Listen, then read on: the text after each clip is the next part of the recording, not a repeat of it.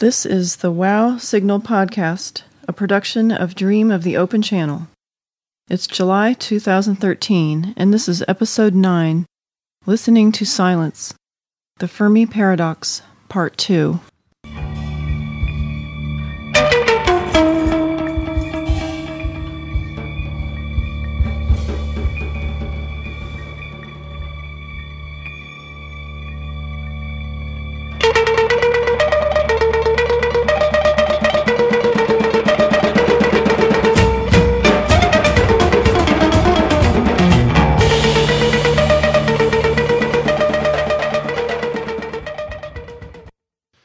Welcome. This is your host, Paul Carr. In this episode, we are once again going to talk about the Fermi paradox. I would like to refer you back to Episode 2 of this podcast, an episode that featured a conversation with Dr. Jeffrey Landis about the Fermi paradox, and I encourage you to listen to that episode if you have not already done so. There we took as our ground rule that there are no visitors or colonists from other worlds in evidence here at all, the so-called Fact A. We'll also take Fact A as a given here in this episode, our ongoing discussion of Bracewell probes and the search for extraterrestrial artifacts in general notwithstanding. The assumption of Fact A is surprising, as we will hear.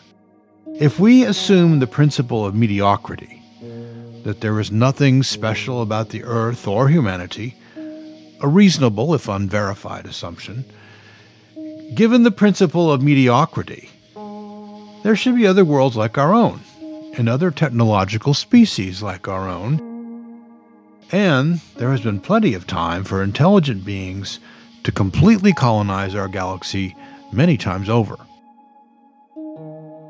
Dr. Landis pointed out, I think correctly, that as colonists venture out into the galaxy, they are likely to have their own problems and evolve their own solutions, adapting to life as they find it. Whether they continue to expand and colonize after they arrive at their initial set of destinations is not certain. They may well choose not to, and make this choice at least somewhat independently of any exploratory or expansionist drive they may have had when they left their home world. In other words, Landis is skeptical that biology is destiny when it comes to the conquest of the vast distances between habitable worlds. If you model this sort of outward expansion, you may find that large volumes of space remain uncolonized if the probability of continued colonization is below some critical level. And there we largely left it. We don't know if this sort of model really works or some other model of galactic colonization makes more sense. But if you make the simple-minded assumption that once a species of biological or even trans-biological beings start to colonize, it will keep doing so, then there has been plenty of time for one or more species to completely colonize the galaxy. We also touched on the same problem in episodes 3 and 6. Seth Shostak of the SETI Institute does not think that Fact A means that we are alone. Just that interstellar colonization is far too costly to maintain an ongoing program. For SETI researchers, it makes far more sense to send carefully selected photons rather than material probes out into the galaxy, and those photons are what they are looking for. So, I have two simple-minded questions to start with on the Fermi paradox. One, is it really a paradox? A number of scientists have had a go at modeling galactic colonization, and generally their answer is yes, it is indeed a paradox. Later, we'll ask Dr. Duncan Forgan if the vast distances between stars really do prohibit interstellar travel. Two, how can we resolve this paradox?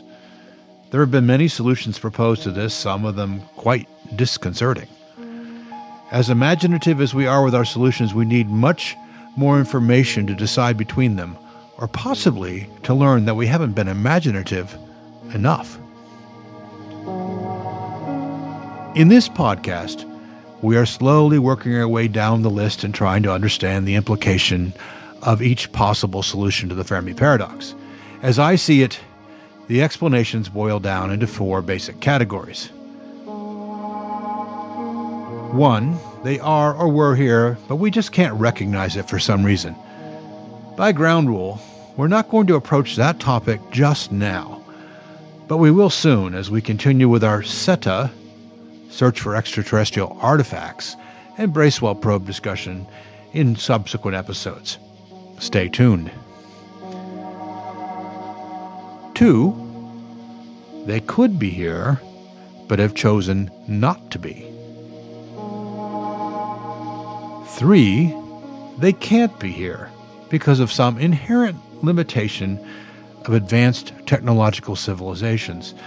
By the way, I hope to talk to David Grinspoon more about this possibility when his new book comes out.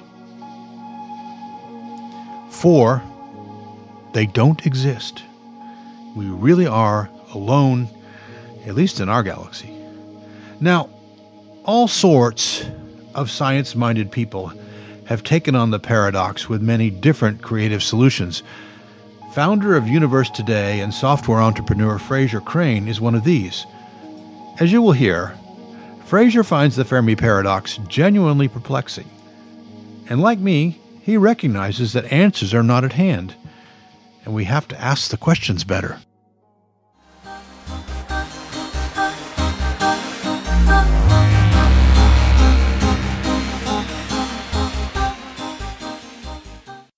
I think that when people consider the Fermi paradox, they really need to sort of put that in, they need to consider a few basic sort of common structures first before they really kind of then evaluate all these possible answers to the Fermi paradox. So, one of the things is that, we are not, the concept of homogeneity that the whole universe is sort of the same. And any one part of the universe is no different from any other part of the universe. The laws of physics are going to be the same. The distances, the speeds, the size of galaxies, the size of stars, all that's going to be the same. And so Earth isn't special. The whole universe, chances are if life arose here, then life could arise in other places as well. And so, I think that's really important to think about. The second thing is to sort of really think about sort of the age of the universe, the fact that the universe is 13.8 billion years old, and we our star has only been around for 4.6 billion years. So there have been, and when you think about how long it took us to go from a sort of an ape-like ancestor to, or even to be the modern humans that we are, it was only just a couple of million years, and really, like 100,000 years for modern human beings to kind of get to the point from the first uses of technology all the way to our modern space age. So, how many times has a 100,000 year period existed in the age of the universe? Many, many, many, many times. So the sort of the preponderance towards it happening everywhere and often, that's what it seems like. It's just like there's been so much time, and there's so many stars, and there's so many galaxies that it really should have happened all over the place. So that's the first thing. And then it gets even more common when you think about it, because we don't have the technology quite yet, but you can imagine a situation in 100 years maybe, where we can create a probe that can make another version of itself. And so we make a spacecraft, it's by MakerBot, and we take that spacecraft and we send it to the moon, and it lands on the moon, and it pulls all the raw materials, or it lands on an asteroid and just, extracts all the raw resources and makes another version of itself. And then the two spacecrafts part ways, and one goes to one asteroid, another goes to a different asteroid, and then now you have 4, and then you have 8, then you have 16. And these spacecraft are, and you can imagine some kind of technology that, maybe you could send this thing over to a nearby star system, and then it's going to do the same thing. And while it's there, it's going to construct a monolith on every single world, and it's going to be obvious that this monolith is there, and it's going to come back and refresh the monolith every, couple of 100,000 years, just to make sure that it's really obvious that the monolith is there. And so, even, you're not looking to break the laws of physics, you're looking to just be able to have one of these spacecraft, just make it and then multiply and then make it to the next star and multiply. And so, the conservative estimates I've seen are anywhere between 1 and 10 million years to fully colonize the entire galaxy, to put all 400 billion stars, to put a monolith on every object, in every star system in the entire galaxy.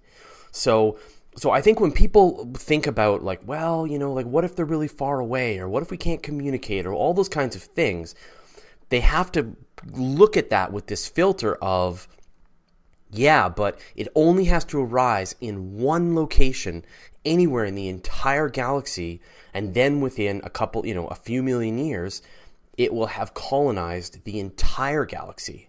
So, whenever people say, yeah, but what about this? I say, in 100% of the time, in every single circumstance, that's going to be the case.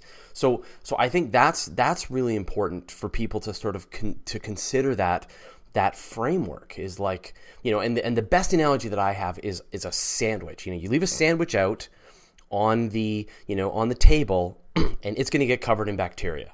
And it doesn't matter where that initial colony of bacteria started. Give it a couple of days, and it will be on the whole sandwich. And we as life are the bacteria in the galaxy, and you put a little bit of us anywhere in this galaxy, and it's going to fully expand to colonize the entire thing in a blink of astronomically speaking, just in a blink of the eye. So that's, I think, and then when I look at all of these responses to the Fermi paradox, they all come up lacking because you're like, well, what if they're just not into hanging out with us? Yeah, but all of them, 100% of them, like the one on this star system, the one on that star system, yeah, there's going to be variations. One group of aliens would be, totally want to hang out on their own and not interact with anyone else. But you just need one, and then it's going to take over the whole galaxy. And then that's the one whose monoliths we'd be running into. So that's my filter that I look at the Fermi paradox responses to. Don't you have to add into that? Well, I mean, we don't know for sure, but when I talked to Jeffrey Landis about this, he said the one conclusion he'll draw from the Fermi paradox without reservation is that interstellar travel is really, really difficult. Because if it wasn't, we'd see probes all over the place. Yes. Well, I mean, yes, it's really difficult, but I think there's convenient, let's hop in our spacecraft and let's zip off to Alpha Centauri for pangalactic gargle blasters. And then let's create a spacecraft that is capable of reaching that other star and self-replicating. And I think that's a very different thing. We have already sent Voyager 2 almost out of the solar system, and in 77,000 years, it's going to reach roughly the nearest star system. And so even on that time scale, if Voyager 2 had the capability to self-replicate itself, it would start to colonize the entire galaxy. So I think we could sit down and say, well, once we have this self-replication ability, and that feels inevitable. I mean, it feels like we're going to have those in the next 100 years. Have a spacecraft that can go and extract resources and, set up a little factory on an asteroid and pull all the material it needs and 3D print all of the pieces that it requires and then hit the road and go on to its next target. And then, maybe it's going to take us 1,000 years to send a spacecraft to Alpha Centauri using a really fast methodology. Or maybe, 10,000. Who cares? 100,000. We'll go slower than Voyager 2. Doesn't matter. You're going to send it, and then it's going to replicate, and then it's going to go to the next place, and so on and so forth. So I agree that it is that the implication is that it's hard, in that it's not convenient, and it probably will never be convenient for us to just hop on our warp drive and pop off to the nearest star. But I think that on the flip side, you have to say, does it break the laws of physics? And I don't think it does. We have already demonstrated Voyager is on its way. Well, the other point that Landis made, in fact, he published a paper on this about 24 years ago, was that as colonizing agents spread out to nearby star systems, given the difficulties that they'll face in moving on to the next star, there's a probability that they won't make it, that they won't be able to self-replicate or colonize or build a new refuel or whatever it is they have to do to move on. And if that probability is below a certain critical threshold, then you get big gaps, you get big voids in the resulting colonization. Now those voids get mixed up a little bit as stars move around, and so it's not that neat, but it's you can conceivably say, well, if the probability is less than about 40%, you're going to have some colonized areas and some uncolonized areas, depending on a whole raft of assumptions that you make. Yeah, for sure. And I think, but again, I mean, it feels like it's hard, but it isn't an insurmountable engineering challenge, right? I mean, I think if we talked to Jeffrey Landis and said, make us a warp drive, he would like, I probably can't ever. And nobody will ever. And even in a billion years, nobody will ever do this. But, make a self-replicating probe, with unlimited resources. You can have the entire resources of humanity to try and build a spacecraft that can get to, a nearby dwarf star and find an asteroid and replicate itself. Maybe it could happen. So, and then it's just time. Just time is the great leveler. A self-replicating probe is going to be a lot more complex than just a simple probe. Right? It's going to, just as a factory is more complex than the products it produces.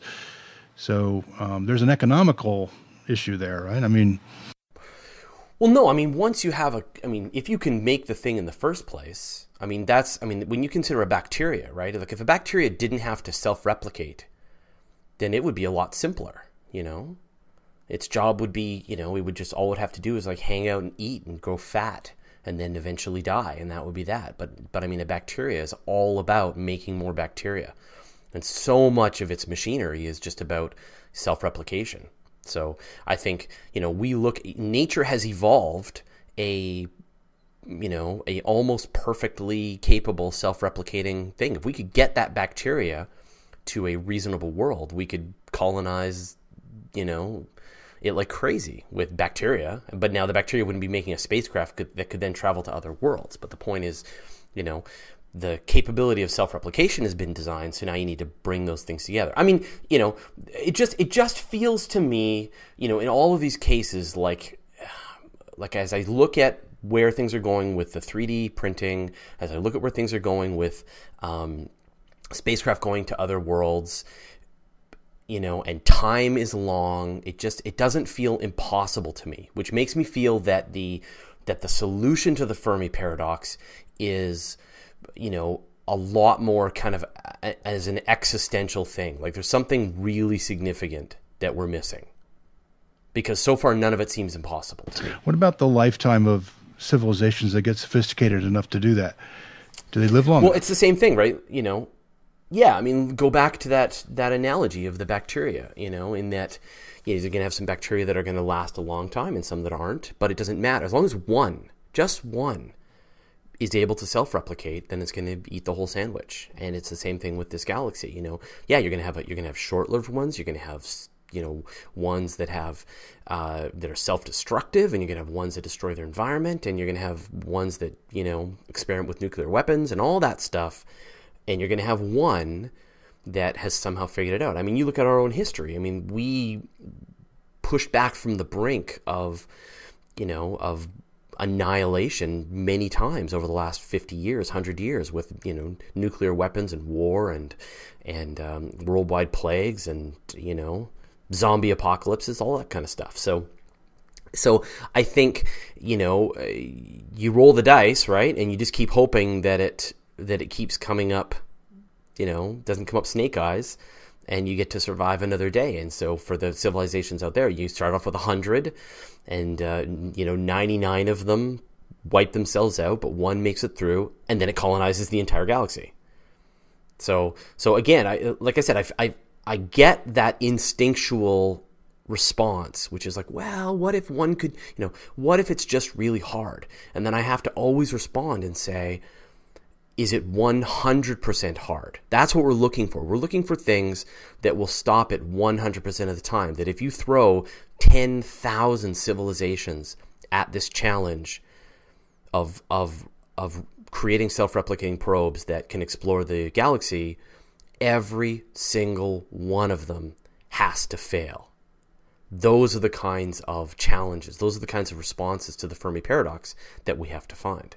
So we're looking for, say, a galaxy-wide catastrophe? Well, but then you would have, but then you would be looking for, no, I mean, possibly, but then you would have to look at every single galaxy and, would there be some kind of sign? Because then you take that same thing and go, well, is this going to affect every single galaxy? Well, what? You know what I mean? Would we be seeing colonists from other galaxies? Sure. Yeah. You could imagine, if a civilization hits type 3, right? The type 3, what is it? Kardashev scale. It would be rearranging the stars in its galaxy to sort of be best for its own use of power. And so you would see a whole galaxy that instead had these nice spiral arms. You would see it in this sort of very intelligently arrayed format, which allows an intelligent civilization to extract all of the energy out of it. So yeah, we look out and you look in the deep field and you don't see these really cool ring galaxies or cube galaxies and whatever shape would be most energy efficient. So we don't see that. So not only have we not found life in the galaxy, we haven't seen evidence of life in any other galaxy either. Right. Well, I mean, perhaps it's a lot more subtle than we would recognize. Well, and then I say, but in 100% of the cases, right? I mean, there's this concept of a stellar thruster.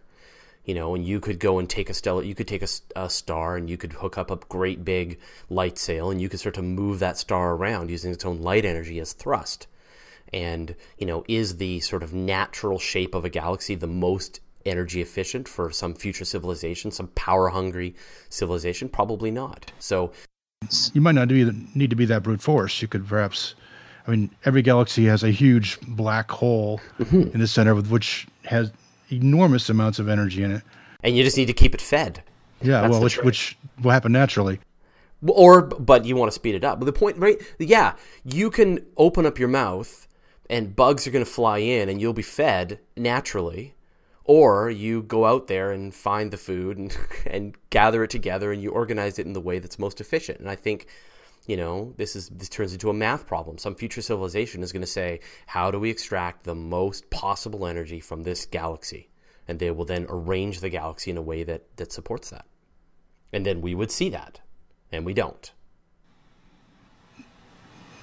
Where do we go from there? If we really think there's no evidence of highly advanced civilizations, at least living long enough to colonize or become Kardashev level 3 civilizations, is there a research program we can draw from that? I'm not saying we have the answers, but what questions should we ask that we can actually do observation? Well, and so that's the thing, right? And so I think that you have to look at the Fermi paradox and look for the answers that would either, as Landis said, space flight is difficult, but you need to look for answers which are space flight is impossible, right? It can't be done. It cannot be done, that there is some reason why we cannot travel to another star system. That you have to look for things, be like, well, yeah, but what if civilizations wipe themselves out? Well, you know what? Now that's on the right track. But you have to go further than that. You have to say there is something almost inherent in the laws of physics that will force a civilization to wipe itself out. That it's almost destiny. That as you get rolling on being a future civilization, you will wipe yourself out. That there will be some, and so you could for example, and this is the great filter, right? The great filter argument. And it's, for me, it's very compelling, right?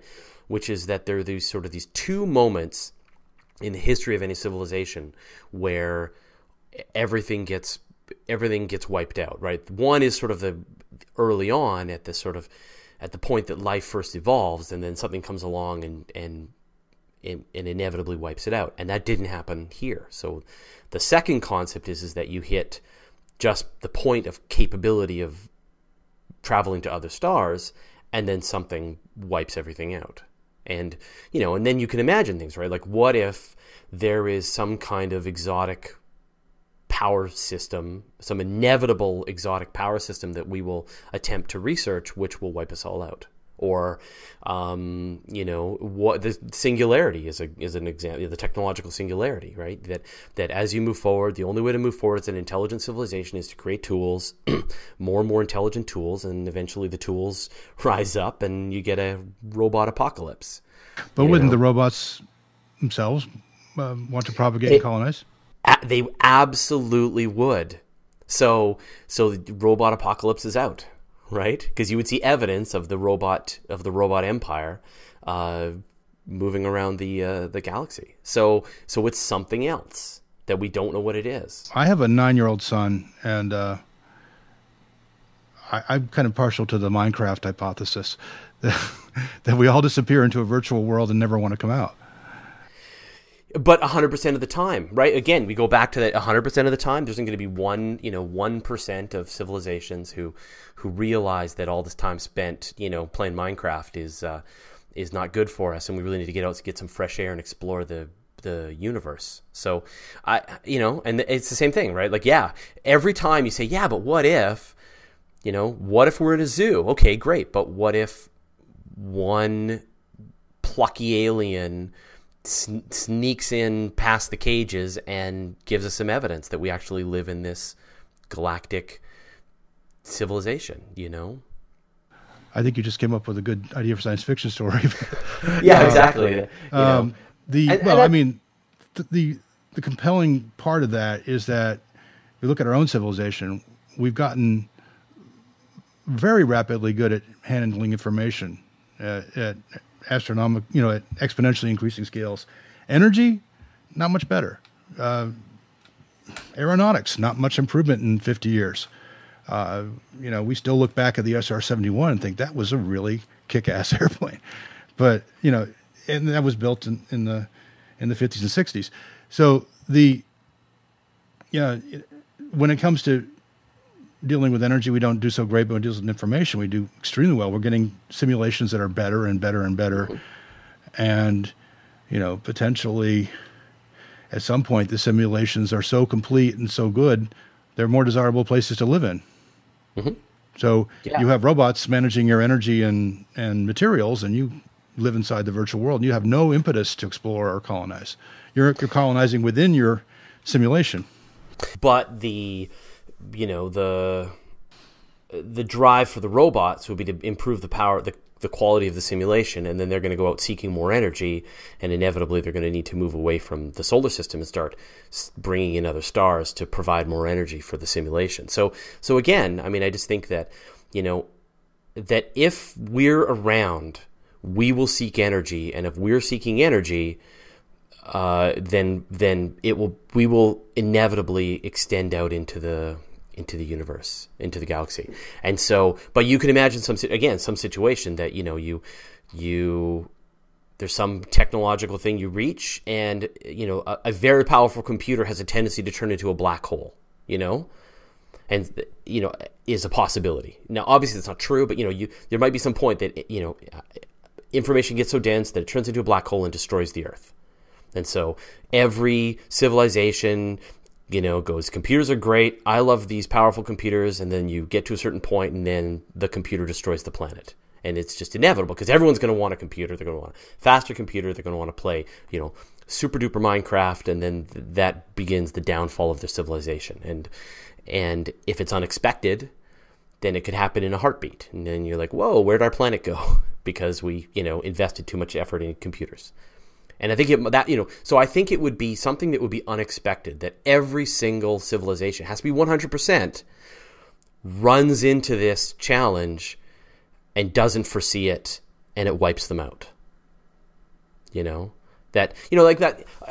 Remember there was this sort of concern that when you first turn on the Large Hadron Collider, it was going to form this kind of strange matter, and then the strange matter would move out at the speed of light, converting the regular matter into this new lower energy format at the speed, and that would do it, right? But that would also take out the entire universe. So the fact that our universe is still here tells us that probably will never happen.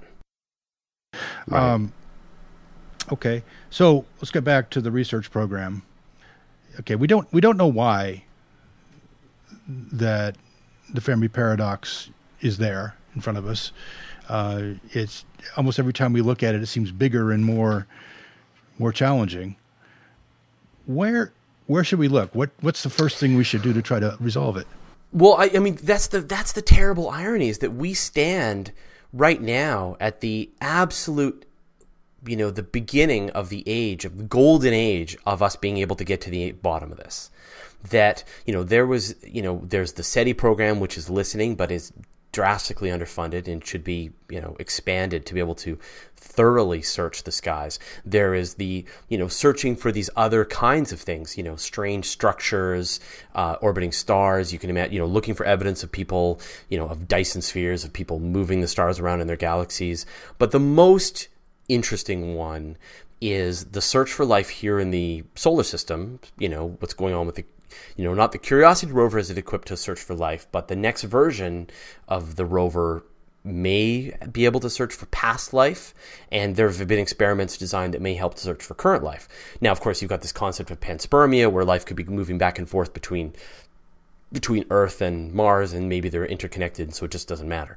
But the most interesting thing is what's going on with Kepler, which unfortunately has died, and sort of follow-on things like TESS and other missions like that. We have the technology now that we could launch a telescope into space that could resolve the atmosphere of extrasolar planets. And so you could look at another world, you could look at the atmosphere of that world, and you could tell whether or not there is life there. Because there are certain chemical processes that you would see in the atmosphere which can only be generated by some life form.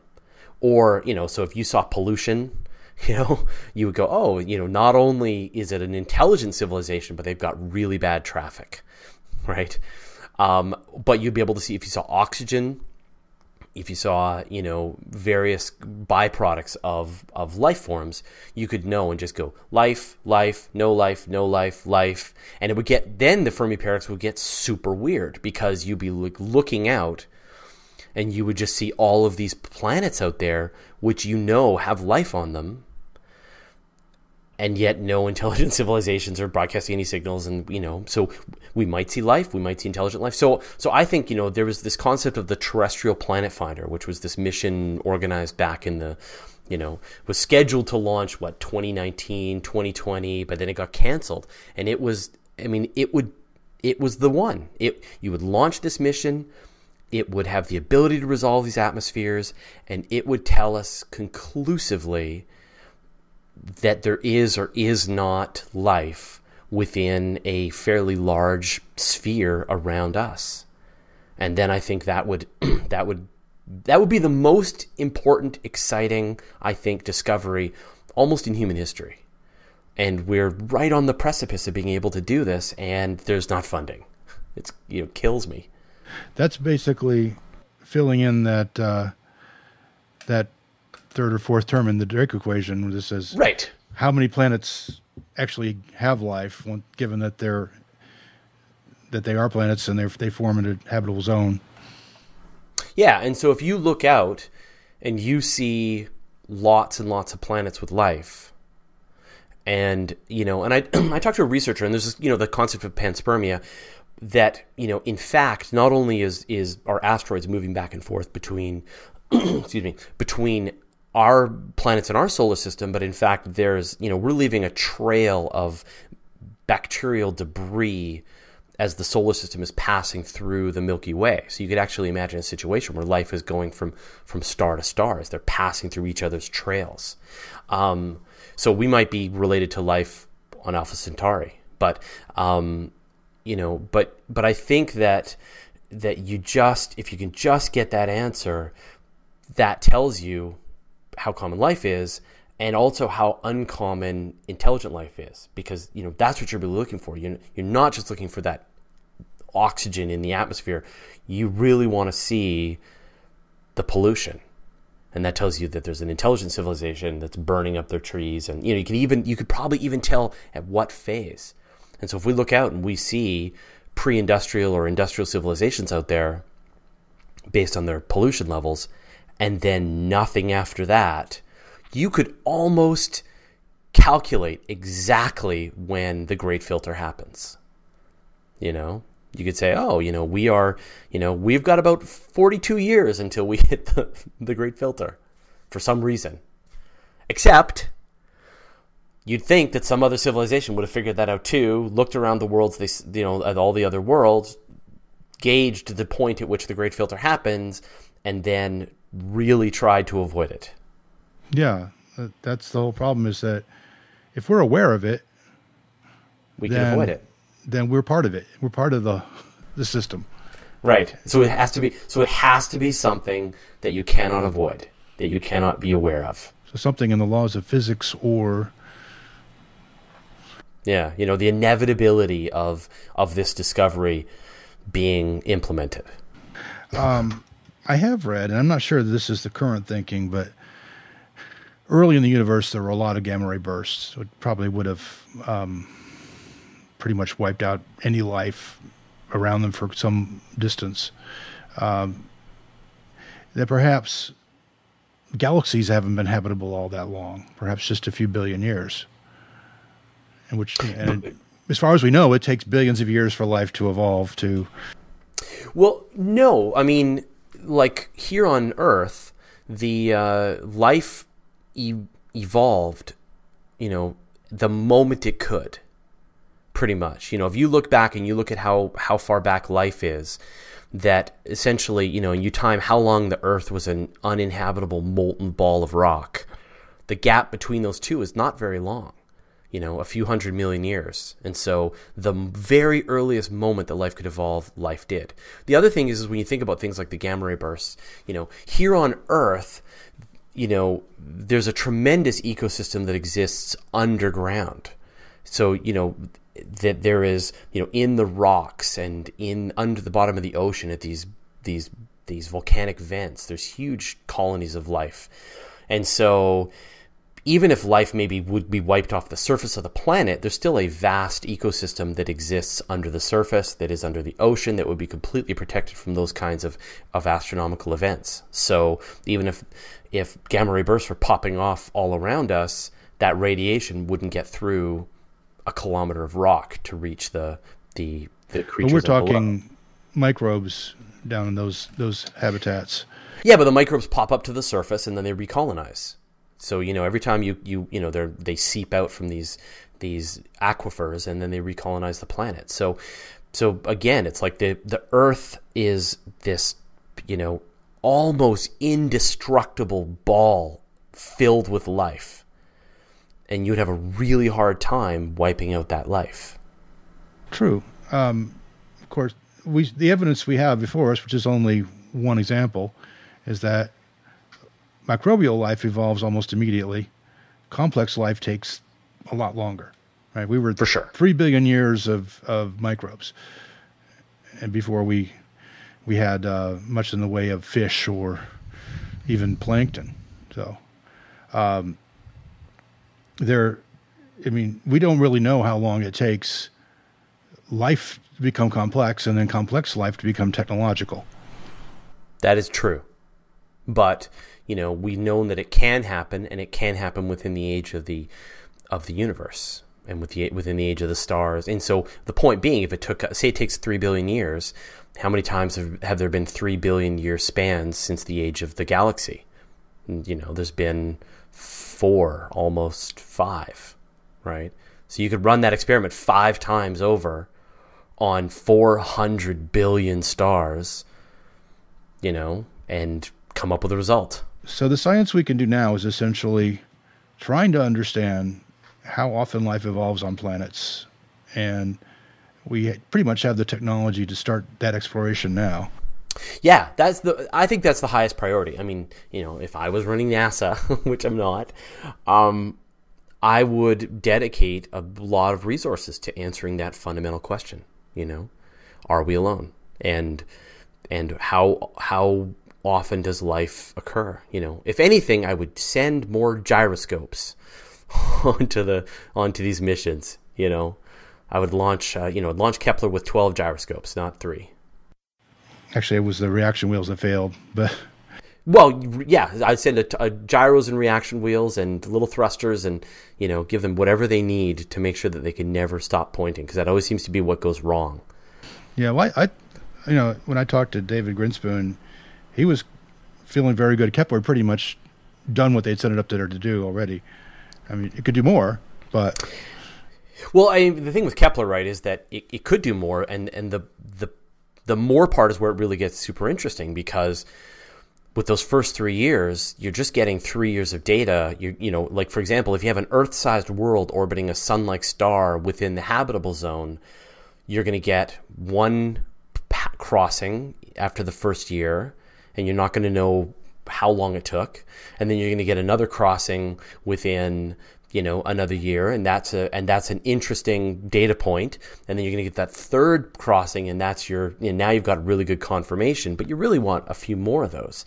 So the problem is that Kepler, just at the point where Kepler was starting to turn up the most interesting kinds of worlds, and to really help confirm them, it's losing functionality. So I would launch another Kepler ASAP. That could be done for a very reasonable amount of money. Yeah, totally. And then, launch a terrestrial planet finder, or even like a terrestrial atmosphere.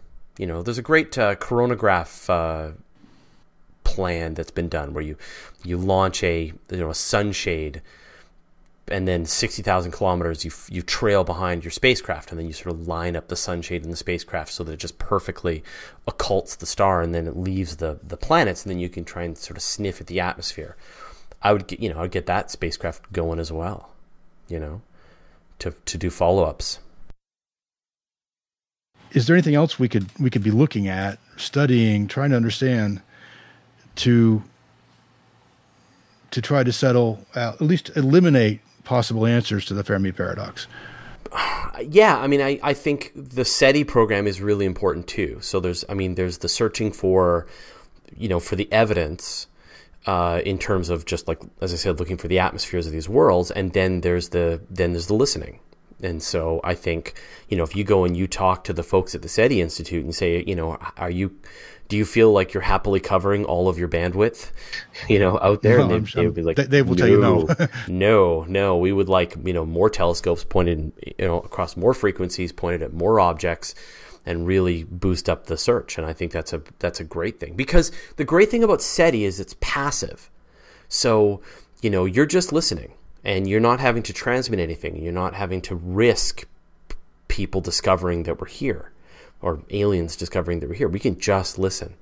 And I think as well, it's entirely possible that aliens are going to be using some other form of communication beyond radio signals. There might be something like neutrinos, or something might be a more effective method of communicating.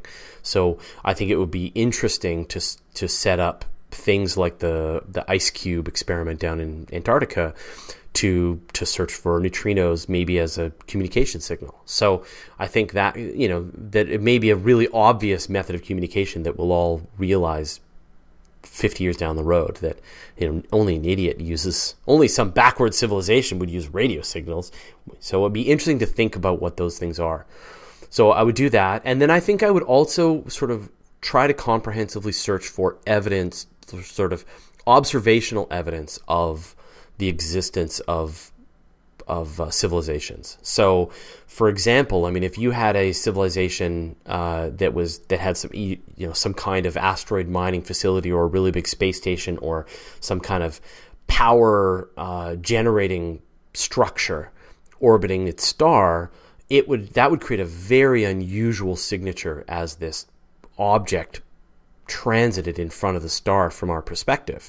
You wouldn't see the light curve rise and fall the way you do with with a regular extrasolar planet, you would see this weird shape to the light curve, and then and like, oh, that's a triangle, or oh, that's a that's a square, and so I think that the same thing, in addition to having a spacecraft like Kepler, which is searching for just for the extrasolar planets, I would also have that spacecraft searching for strange structures orbiting other stars. And then I would also be looking for, the infrared signatures from Dyson spheres. I would be looking for evidence. I would be studying, galaxies to see any evidence that they're being rearranged by their civilizations. So I think there's observational evidence, there's listening for radio signals, and I think and then also just exploring here within the solar system as well, which is great. I mean, go to Mars, look for life, do those experiments, and see if we find life there and if it's related to us or not, because that'll tell us a lot. I mean, if we find life on Mars and it's not related to us in any way, that's amazing. And then the last thing is I would search for a shadow ecosystem here on Earth. So I was speaking with Paul Davies, a really interesting guy, and he was saying that there could very well be a shadow ecosystem, a completely different, separately evolved form of life that's here on Earth that is bacterial shaped and sized and has very similar processes, but we just haven't discovered it because all of the methods that we use to search for life are designed for DNA and RNA and the various processes that happen in our life forms. But you could very well have a shadow life form that kind of looks like bacteria, acts like bacteria, but actually functions in a completely different way, and we're unequipped. But there are ways that you could tease this stuff out of the ecosystem as well. You could, take life, you could take a soil sample, kill all the life in it as we understand it, and then keep feeding it and seeing if something else is producing energy or, creating waste in that material. So that, because then you say, oh, you know what? Not only does life evolve on a planet, but it happens multiple times, and which would tell you that life is probably more common. So is that 4 main ways to continue the search? That's what I do. Yes, and I think that we're questionably looking at a multi-generational effort here.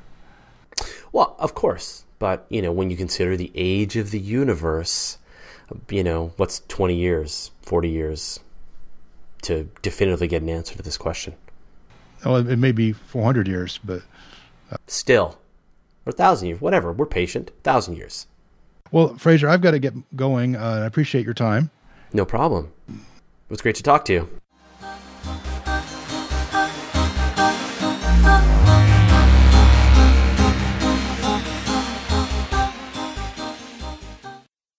The strength of the Fermi paradox depends on just how prohibitively difficult interstellar travel is.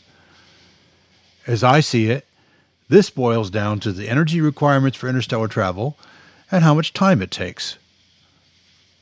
Duncan Forgan of the University of Edinburgh has an idea about how both requirements can be reduced.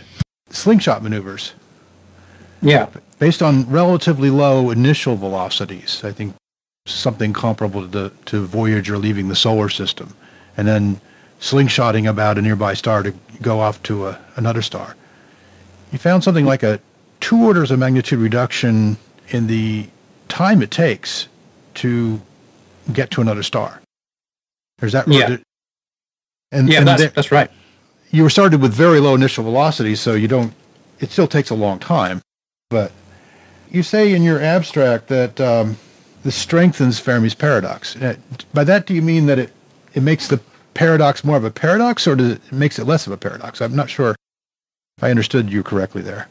Okay, so the fact that, as a fairly basic species, if we could develop the technology to design a spacecraft that could move at Voyager speed, but also had the sufficient navigational power to carry out this fairly complicated course of corrections, then we can explore the galaxy 100 times faster. And if that's the case, then what will happen is that the colonization timescale for the galaxy will get smaller. And as you probably know, the Fermi paradox is based on this idea that the colonization timescale of the galaxy is small compared to, say, the lifetime of a planet or the time it takes for a species to evolve intelligence. So the fact that we could take that very small timescale and make it smaller makes Fermi's paradox stronger in the sense that it is more of a paradox. So we now have to think even more carefully about how to resolve it. When I spoke to Jeffrey Landis about this a few months ago, he cautioned against assuming that any kind of central program would be executed by any kind of colonization effort. It'd be more like each colonizing probe decides after it arrives whether or not to move on. But you're saying that this is really just a question. This is just a question of timescale. Yeah. So this particular paper was concerned with only one probe, and that one probe's goal was to explore every star in a section of the galaxy. And in that mission, it achieved it 100 times faster if it carried out these slingshot trajectories. What we've gone on to do since then, and we've just submitted this work for publication, we should find out soon if it's been accepted, is to repeat the whole process, but with a fleet of probes that replicate and make copies of themselves. And what we do find is, again, that if you compare a fleet of probes that replicates but doesn't use slingshots compared to a fleet that does replicate and does use slingshots, then you do get another speed up. And the colonization timescale is something like 1 million years to 10 million years, which is very quick. And it's actually at the lower end of the sort of typical estimates for this kind of timescale when trying to formulate the Fermi paradox. So Jeffrey is right in the sense that all this is based on motivation, and what we've assumed is that these probes are motivated to explore every star in the galaxy and not stop until that is finished.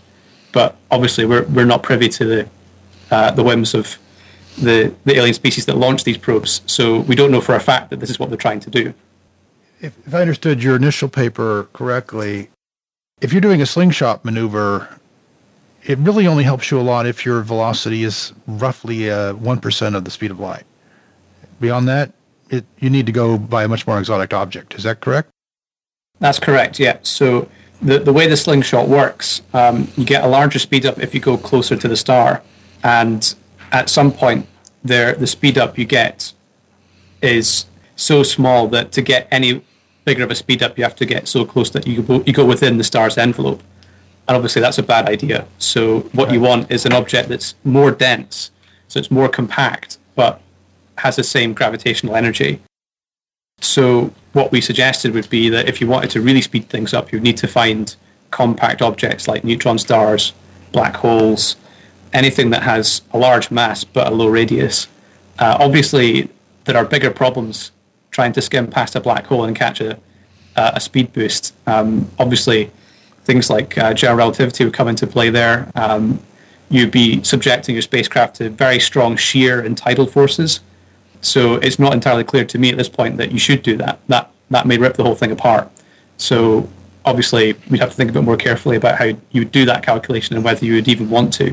So the real interesting point is that with current technology and enough time, we could get to 1% of the speed of light with almost no extra energy compared to what we did in launching the Voyager. So that itself is interesting.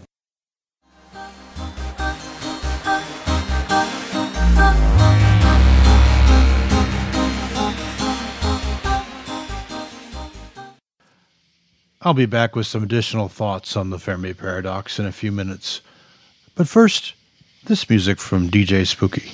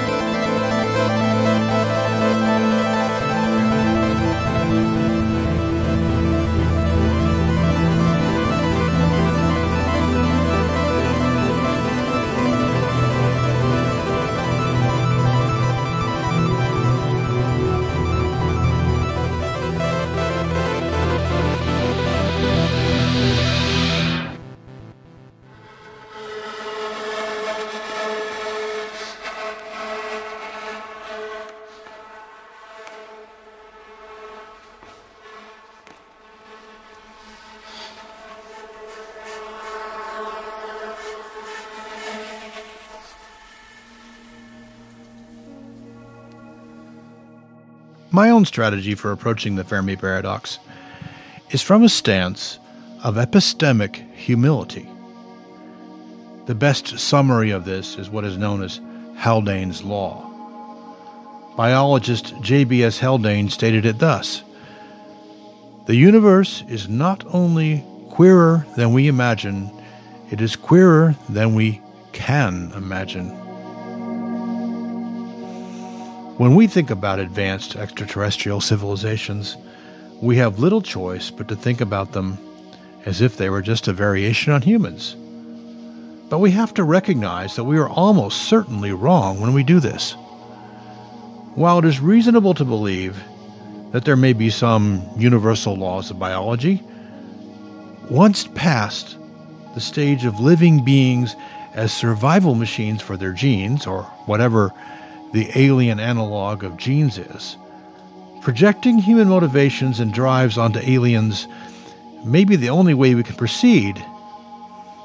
But epistemic humility, which is not epistemic timidity, tells us that this will lead to hypotheses that are very likely wrong. So, these hypotheses will fail the best tests we can devise. The good news is that if we are patient and persistent, we will find better hypotheses as a result of our search. What is beyond those tests? Tests such as the probing of planetary atmospheres and the patient listening for alien radio transmissions? These are questions that we not only do not imagine now, but we can't imagine now. I intend to keep asking the questions raised by the Fermi paradox, and to keep promoting the research in astrobiology and SETI that will give us sharper questions. Today, I have no idea how to resolve the Fermi paradox. Neither do you. And if it is pat answers that you live for, you will die unhappy.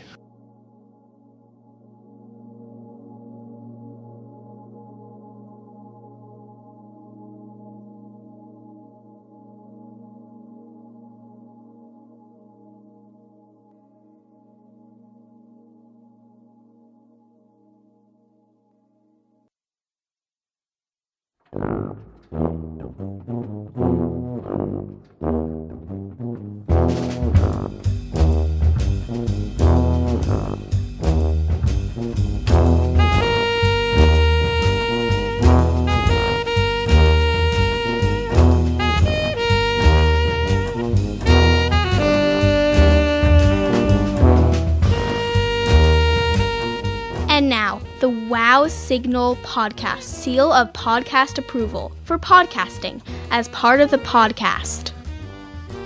Every episode since episode 4, I single out one particularly meritorious podcast, other than this one, for recognition.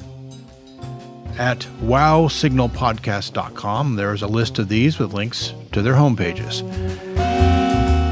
The 6th Wow Signal Podcast Seal of Approval for Podcasting is awarded to Penn's Sunday School.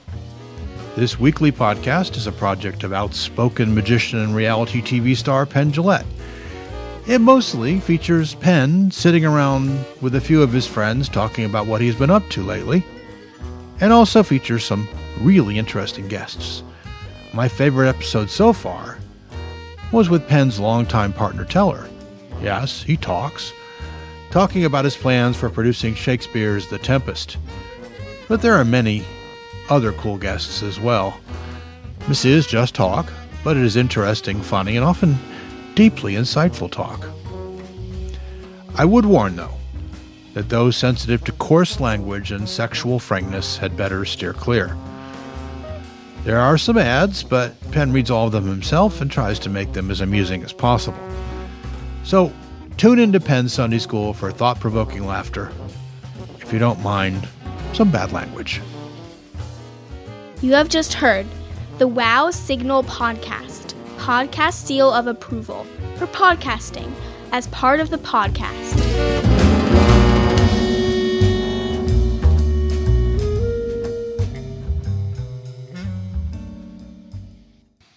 Thanks for joining me again on this episode of the Wow Signal Podcast. I hope you're as interested in the multi-generational enterprise to search for ET intelligence as I am. I'd love to hear what you think about this episode and this podcast in general. If you want to comment on this episode or any episode of the Wow Signal Podcast, you can leave a comment on the blog at wowsignalpodcast.com or join our Google Plus community. You can also follow me on Twitter at Paul D as in David, Carr. I continue to look for just the right co-host and co-producer for this podcast. If you were fascinated by the topics this podcast covers and want to get into podcasting but don't want to start your own, why not send me an email at wowsignalpodcast@gmail.com. With the right person or persons, the episodes will not only be more frequent, but of higher quality. The next episode will cover some different and creative strategies for searching for ET. I know I will have Ben Wright McGee and Paul Schuch in that episode, and possibly Dr. Paul Davies, author of An Eerie Silence. I also know that I owe you an episode on the real Wow Signal, and I am trying to track down the right experts to talk to me about that one as well.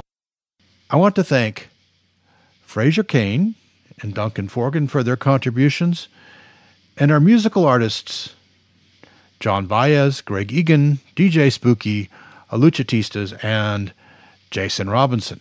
Links to learn more about all these folks will be in the show notes at wowsignalpodcast.com. Also, thanks to our voiceover artists, Joyce Abma and Aaron Carr. And now here's a little more music from Jason Robinson to take us out. This is called Elbow Grease. Introduction.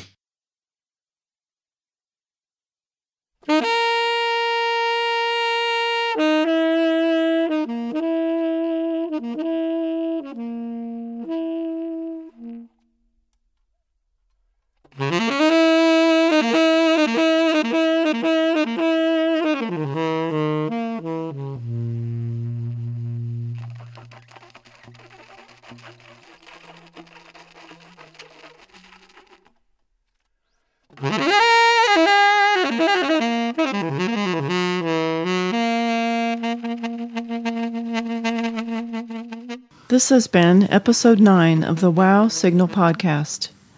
The spoken content of the Wow Signal Podcast is distributed under the Creative Commons Attribution Share-alike 3.0 license. All music is presented with the permission of the artists.